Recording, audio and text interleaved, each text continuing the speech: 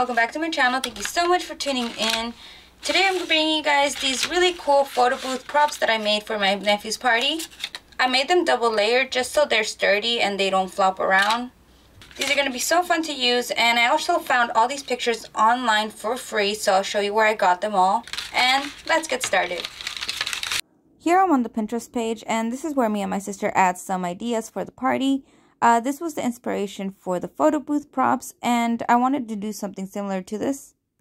So like always, I just headed on to Google to see what I could find. And I was very lucky to stumble upon this image right here that was connected to a blog. And this blog post happened to contain all the images that I wanted to use, so I was very happy and I just went ahead and saved all of them. And they were PDF files, but that's fine, that will work for us, and this is what the files look like. And since you cannot upload PDFs to Cricut, here I'm using my snipping tool and saving them as images. If you don't have a Cricut, you could just go ahead and print out the PDF files and then just cut around with normal scissors. But since I do have a Cricut, I tend to be more lazy now, and I love the perfect cuts, so I'm just going to put them in my Cricut. Once you have all your images saved, we're just going to go upload them into Cricut here, and then I'm going to just use the high tolerance to remove the background. Make sure to erase all those letters right there, and then we'll save as a print and cut image. And so we're just going to repeat these same steps for all our images until everything is uploaded.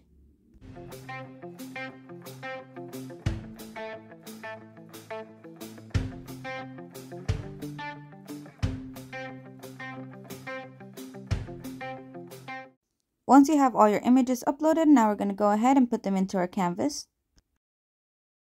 Since I didn't add these images one by one, you can see here they're kind of stuck together.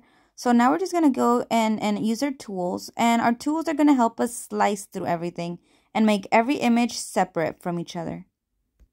And so just like that, we have two separate images, and that's what I'm going to keep doing. I'm just going to select a shape that kind of matches and then slice through my image.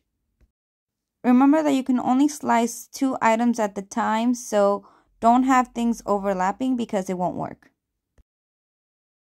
And once you have sliced through everything and everything is its own separate image, we're going to go ahead and enter a rectangle.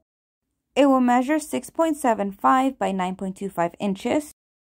And so I'm going to use that rectangle to guide me in seeing how big I can cut everything out. And it is good to keep in mind what you're cutting. For example, if we're cutting out the chest piece, we might want to make that as big as possible. So I'm just going to let it be the whole size of my page. And since I do have half the page left, I'm going to go ahead with my other images and just seeing what I can fit in there. Okay, so this page looks nice and full. So what we're going to do now is just remove the background, select everything inside the page, and hit attach. And so just like that, we have our first page. Now we're going to go ahead and repeat the same steps to the rest of our images.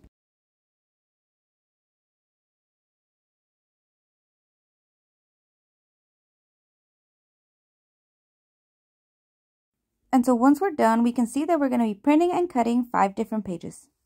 And so now we just go over to make it. Back on Cricut Design Space, and I'm going to go back into my project. And that's because when I printed these out, I used my 80-pound cardstock, but I feel like they're still too flimsy. So what I'm going to do is just create an extra layer. And you don't have to reprint this, you only want the back. So you could use basically any color background. I'm just going to use white. But we're just going to add some sort of dimension how I do with the cake toppers and use foamy tape to make it a little stronger. I'm just going to click on it and see over here it says print then cut. We don't want to print, so we're just going to put basic. And it will change it to just that. That's fine. Like I said, we don't need to reprint.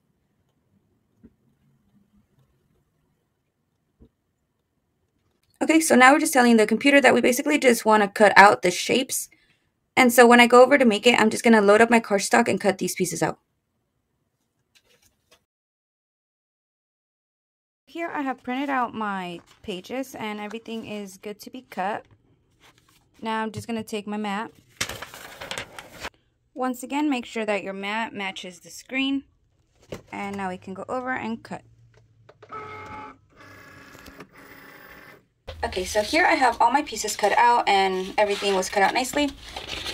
I also have those backgrounds that I did just to enforce them and make them less flimsy. If you use thicker cardstock, I'm pretty sure you won't need to do this step, but like you can see how wrinkly they are, and I don't like that, so we can make them better. What we're gonna do is we're just gonna find our matching piece, which is this one right here.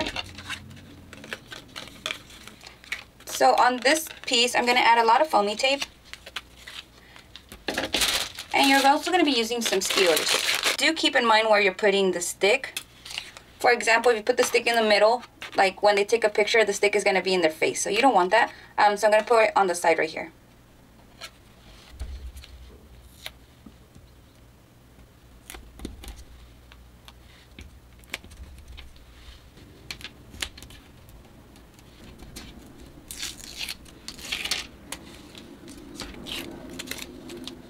Okay, so I have my double-sided foamy tape. I'm going to put my stick like right here. And I'll also be taking some hot glue.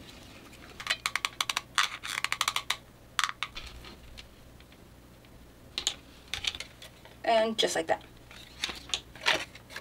Now I'll be taking my other piece and then just placing it on top. And now look at this, very sturdy. And I'm just going to keep going, do the same steps to all my pieces, make sure that all my pieces are very sturdy, and then we'll be done.